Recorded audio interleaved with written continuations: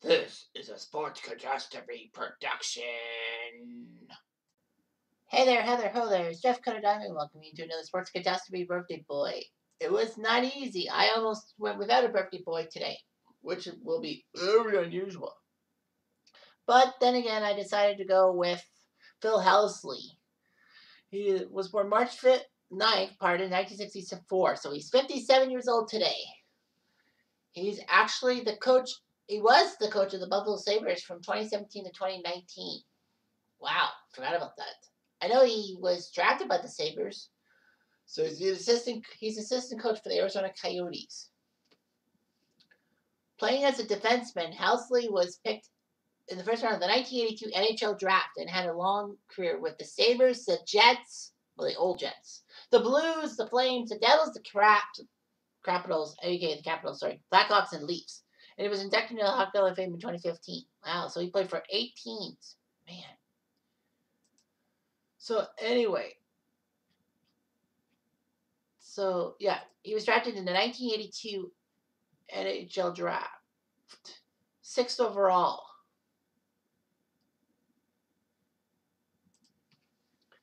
Well, look at that. 2 Kitchener Rangers were drafted before Phil Housley. Wow. Fuck. Yeah, and yeah, this is the year that the Kitchener Rangers won the 1982 Memorial Cup.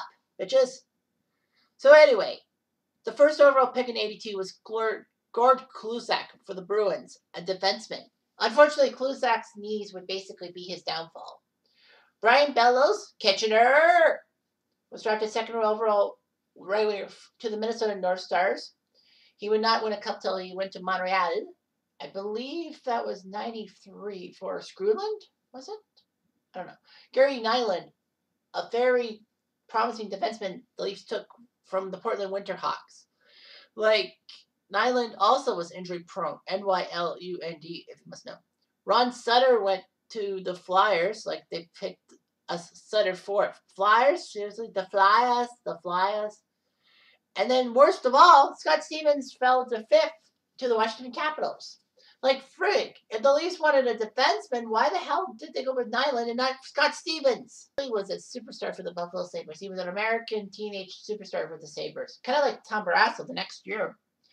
Housley did pretty well for himself playing for the Buffalo Sabres. He would be a great Sabres defenseman until a trade in 1990 that sent him to Winnipeg for Dale Hawerchuk.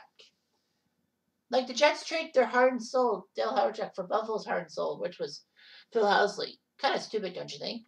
Housley did fantastic. He had a 97-point season in 1993 with the Jets. Not bad. Didn't get the Jets far into the playoffs. Neither did he with the Sabres. Then he got traded to St. Louis in 94. He only played 1 year for the Blues before going to Calgary for a couple. And then he was traded in 96 to the Devils. And then he left for Washington in 97. After a few years with Washington, he went back to Calgary for 3 years. And then for 2 years, he was with Chicago. And then he played 1 freaking regular season game with the 2003 Maple Leafs in the regular season. And only 3 playoff games. So basically, that was a wash. And all that. So yeah, it's like, frick. However, Housley is the second leading scorer in America with American-born players with over 1,200 points. 338 goals, 894 points. Assists, so he's 1,232 points. He had the record for most points by an American-born player until Mike Modano surpassed it in 2007. Housley was the closest to a Stanley Cup in 98 when the Caps went to the finals against the Red Wings. At the time of retirement, Housley played more NHL games without winning the Stanley Cup than any other player in NHL history until Shane Doan retired in 2017. Wow, I did not know that. Housley had the record in 2000. He broke the record for most games by an American player. That was set by Craig Ludwig, fellow defenseman. Housley would have 1,495 NHL games, which was the most by an American until 2006 when Chris Chelios broke it. Phil Housley was responsible for giving the United States the gold medal at the 2013 World Juniors.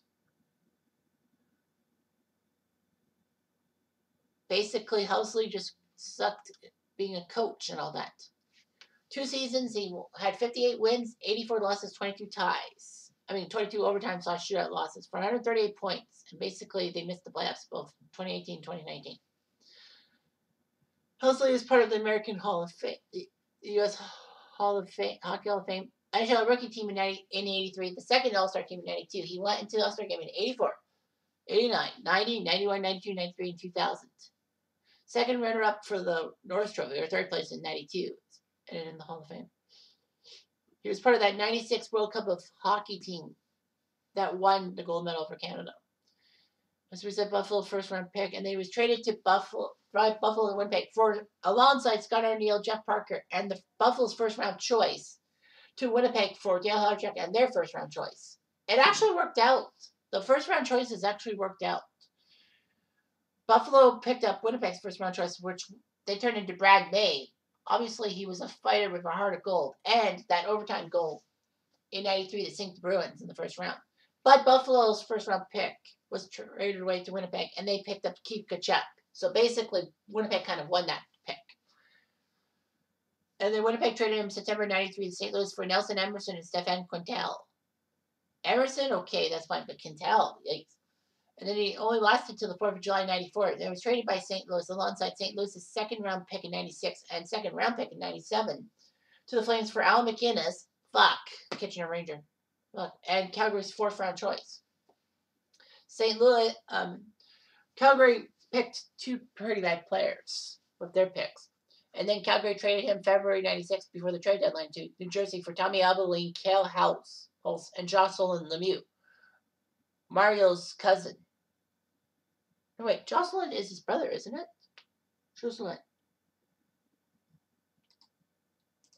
I forget.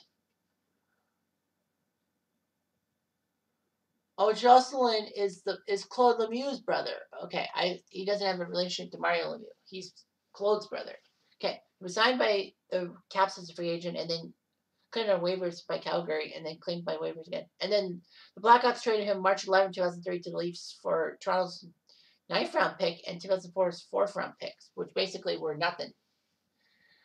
Of course, that was the day that the Leafs got Doug Gilmour from Montreal, and Gilmour fucked everything up by getting hurt. Why me?